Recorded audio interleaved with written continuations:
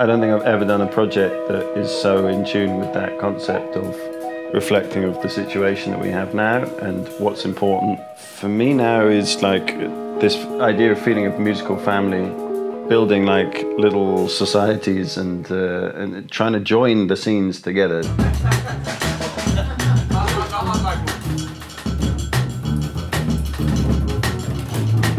Dr. Snap was a historical figure in kind of blues music in the mid-80s. He was the drug dealer for a lot of the most famous musicians in America.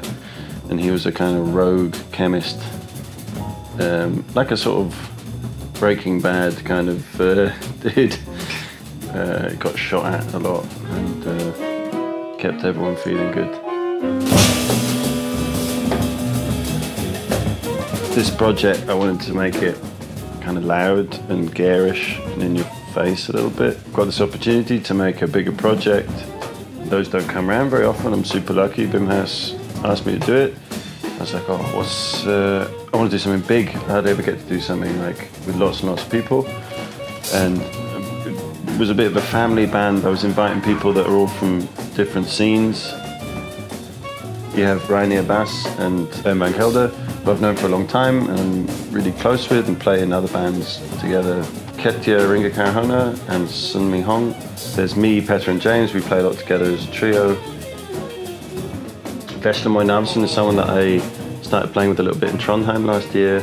Fincker is a musician from France, and Percy Pursglove we reconnected again recently and he's an incredible trumpet player. And then there's Juliane Schütz, who's doing the visuals, who's also my partner, and we've been working together at home on trying to make suitably kind of out-the-box visuals for this project. Everyone's got inroads to each other in some way, but there's also many new connections being made at the same time.